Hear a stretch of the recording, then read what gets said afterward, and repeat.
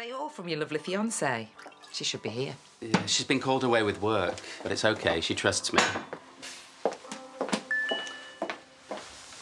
Okay, maybe she doesn't trust me. You are organising the biggest day of her life. Of course she doesn't trust you. Her brother's my best man. He recently got hitched himself, so he's been through it all. He's kind of here representing my other half. Sorry. She's been texting me incessantly. I know. Hey.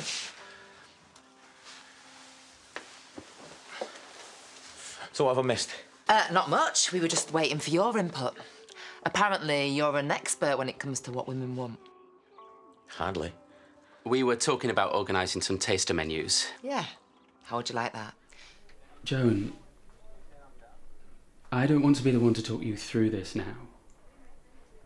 I just wanted to let you know I chased up the results and they're back. You need to talk with them. Plus, you know there are limits to what you can deduce from the biopsy. It's difficult to say exactly what it shows. Don't talk to me like that. Like what? Like I'm one of them. I've been dreaming about my cells. What do they look like? I didn't look. The histologist said they didn't look entirely normal. Okay. Grade 2. Thanks. You know that this could be nothing. But that's not what I'm getting from you. You need to tell me what to do.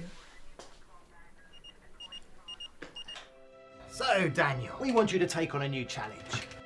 Increased regional responsibility. Dedicated support staff. Secretary? Sure.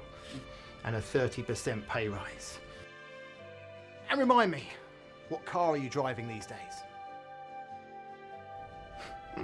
No. After your recent performance, we need to upsize that too.